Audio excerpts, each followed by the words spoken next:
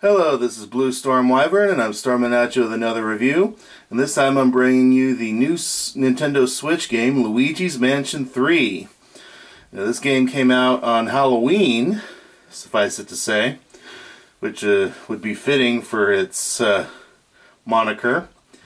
So, to start, here you have Luigi on the bottom and Gooigi on the top.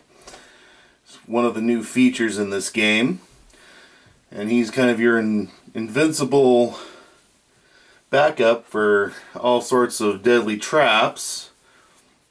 It prevents Luigi from getting hurt while you play this game. And this one takes place in a haunted hotel where Luigi, Mario, Peach, and a couple of Toads go to for a supposed vacation. But apparently they found out it was more than that, and it's up to Luigi to save them once again, seeing as he's got his name in the title. So, and here is the back. And you could read all that.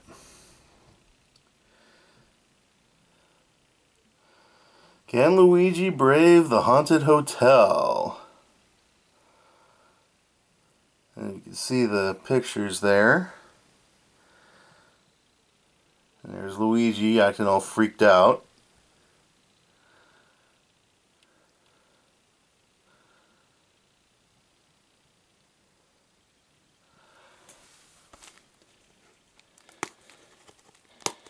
And I got this off of Amazon. So I actually pre-ordered it.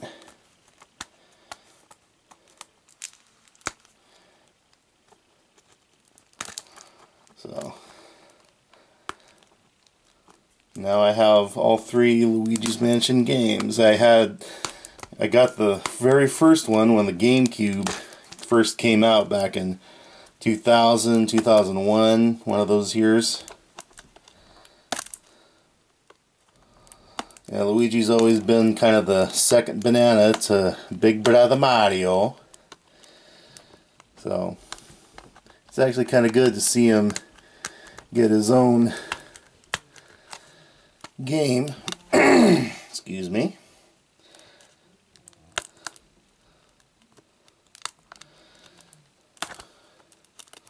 Hold on a sec.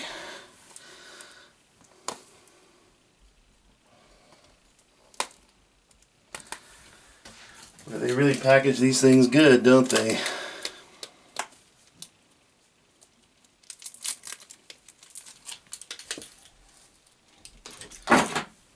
Here we go. So there it is out of the package. Of course, there's not much of a change. There's the Switch logo, and it is rated E for everybody. Take a look inside. And there's Luigi with the Polter Pop, as they call it. And there's the little cartridge. So yeah, so there's Luigi with the poltergust goo, I guess they're calling it. And I'm watching it on YouTube right now. So there you go.